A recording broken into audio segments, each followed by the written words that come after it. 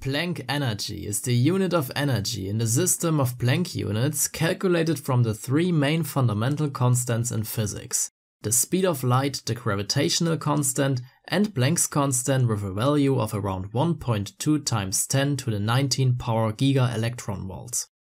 It is in fact the only combination of these constants that yields the dimensions of energy which can be proven by dimensional analysis.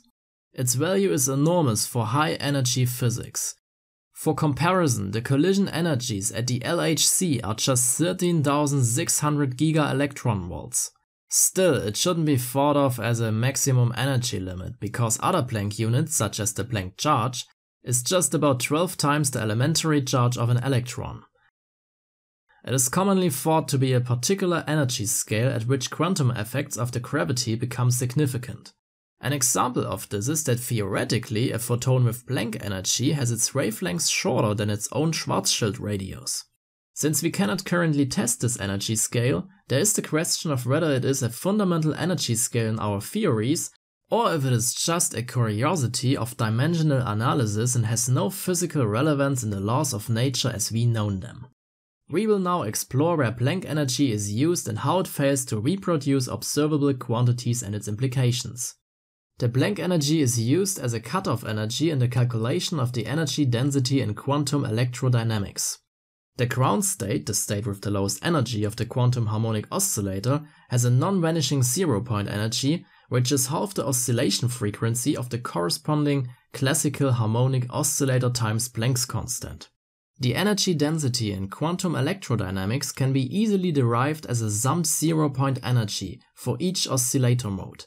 The energy density equation is divergent and becomes infinite unless an ultraviolet frequency cutoff is imposed, signifying up to which frequency range one believes the quantum field theory framework is effectively valid. If one sets this limit to the scale of the Planck energy, the result is 120 orders of magnitude higher than the observation cosmological constraint of dark energy as the energy of the vacuum, leading to the vacuum catastrophe problem in theoretical physics. And this is just accounting for the vacuum contribution of quantum electrodynamics. In theory, it is expected that the total vacuum energy of the complete quantum field theory model is roughly the sum of the vacuum energy contributions of the individual fields. The Planck energy is also used in the theoretical calculation of the Higgs mass. The observable Higgs mass of around 125 giga electron volts is the sum of the Higgs bare mass and its quantum corrections, which are sensible to the ultraviolet cutoff in the same way as the calculation of the energy of the vacuum in quantum electrodynamics. The ultraviolet cutoff is used to regularize the integral equation for the correction of the Higgs mass by the Planck energy, and without this cutoff, the Higgs mass correction and the observable value would be infinite. An extreme fine-tuning with the quantum correction term must take place in order for the observable mass not to be at the energy scale of the Planck mass and energy. This constitutes a so-called hierarchy problem. Thus it is clear that the use of the Planck energy in physics leads to problems with both the measured cosmological constant and the measured Higgs mass. But why is this the case? The speed of light and Planck's constant are used together in relativistic quantum mechanics, and the gravitational constant and the speed of light are used together in general relativity, and both combinations provide accurate predictions.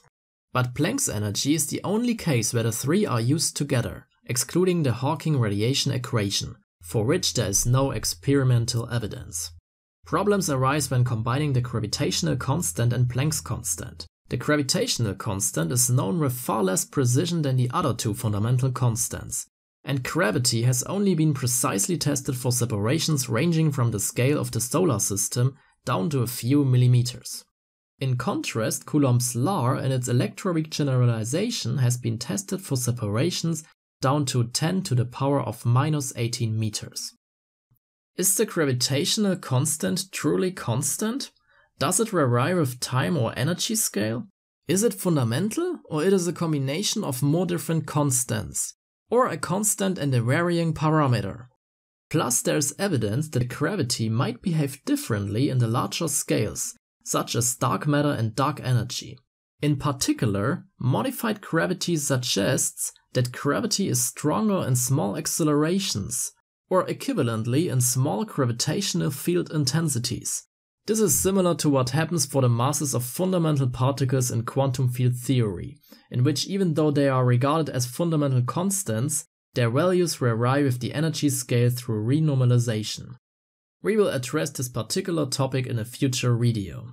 It is worth noting that Planck's constant, the gravitational constant, and the speed of light are also present in the Tolman-Oppenheimer-Volkoff limit as an upper bound of the mass of cold and non-rotating neutron stars before their collapse.